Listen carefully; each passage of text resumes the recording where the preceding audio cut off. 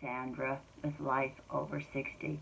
Today I'm just going to do a very quick get ready with me, how I usually get ready when I'm going outside just for the day and not for anything fancy.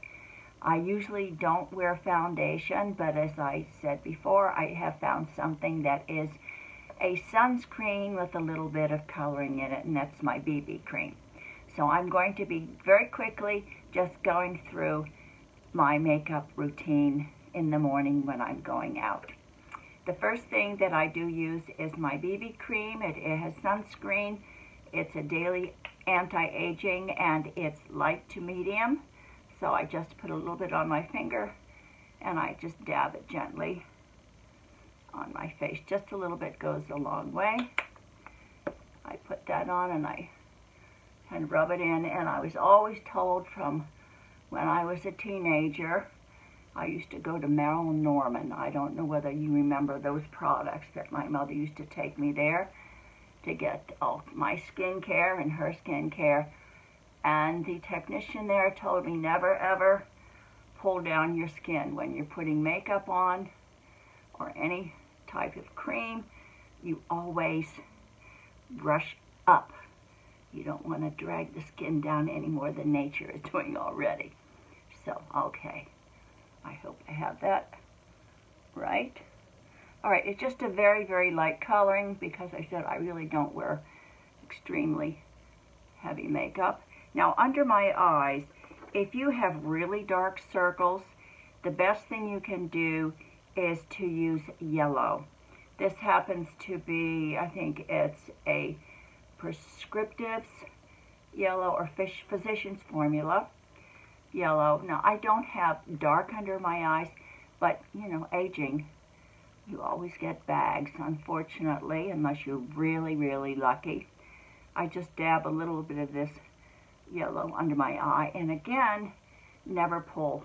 Go from the outside in, outside in, and then on top of that, I'm going to put a regular beige, and you know, I've had these products so long that I can't even remember what this is, because you just need just a tiny little bit. So just put that, starting from the out, in. Just dab it very, very gently because you don't want to create any pull on your skin. This way. Smooth that in as much as possible. Okay, that really camouflages as much as possible any bags. Unfortunately, as we get older, this is what happens. That's why we have to adjust our makeup to our age. My eyebrows now are very, very light because my hair is gone platinum, so my eyebrows almost have gone platinum. And of course, when you get older, your eyebrows also, you don't have them as thick as they used to be, usually. No, now genetics sometimes allows you to do this.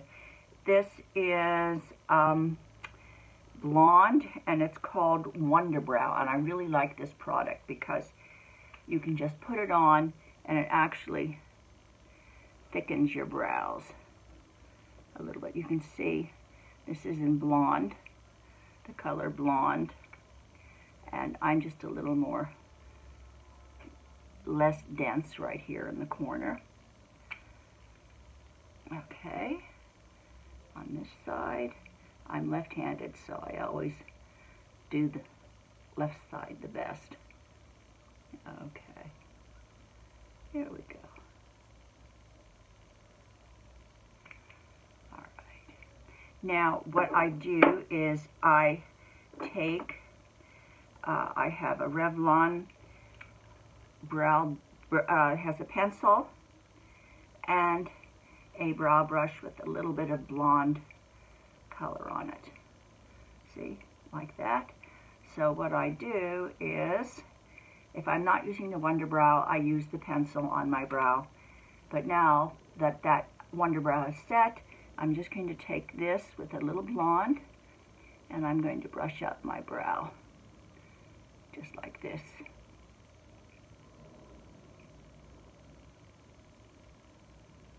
There we go. See, my brows look a lot thicker, a lot nicer, and they'll stay that way until I wash it off.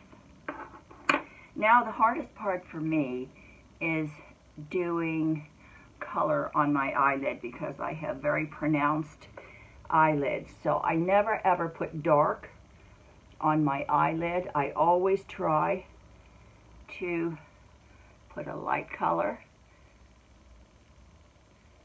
on my eyelid. So this is just sort of a natural color on my lid. Sometimes I use a very, very pale pink that would be natural to my skin. And then in the fold, right here, I just put a little bit. Whoops, right here. Okay. Where's my brush? I'll use my brush. I just put a little bit here in the fold. Okay. There we go, just like that. And then with my finger, I blend it in a little bit.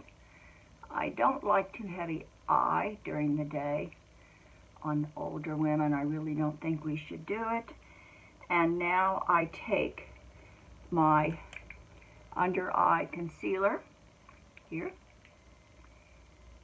and I put just a touch on my brow up here, like that, just to give it a little sculpturing, like that. And I also have this, which is also about the same thing. It's by Revlon, and it's a sculpture thing, you know, that you put up there like that if you would rather have something liquid and you don't want to use the solid cream stick. Okay, so my eyelids are done, and my eyebrows and my face, and now I will go to my eyelashes. And of course too, because I am so white now, my eyelashes are not that thick, and they're not that, but I really love this product too. It's Almay, and it's called One Coat Thickening Almay. I've tried so many mascaras through the ages, and I don't know, but this seems to be really good for me, for my kind of eyes. Okay. And I just lightly swirl it, lightly coat my eyelashes with this. I always seem to be getting, it's the worst. I'm really bad with my eyelashes. Okay, I don't know whether it's because I'm left-handed or whether I'm just a klutz. I don't know. That's one eye. Now the other one. Okay. I think a person's eyes are so important. I always notice when I meet somebody, I notice their smile and their eyes, don't you? It really is important. I've always had these Betty Boop eyes or bug eyes with the large lid, so I have to be really careful. Now, I do not line the bottom of my eyes. I don't know why, but for me it just seems a lot better. I just take my mascara and I just gently brush it over the lower eyelashes just to give them a little bit of color. Because so often when you do put a lot of mascara on your eyes and the bottom of your eyes, it bleeds out. See, it bleeds out onto your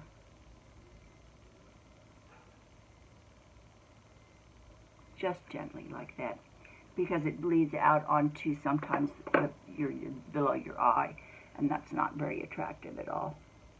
Okay, the final touch now is a blush, and this is a Lancome blush.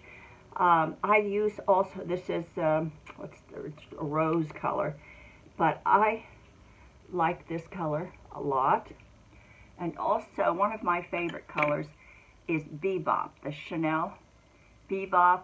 I use this a lot and it's almost gone, but it's 60 Bebop, and I know that they change the names of their blushes from time to time, but you can go in and say, what is your Bebop? And it may be a different name, but anyway, I do that, and then I just blend it in with my finger like this.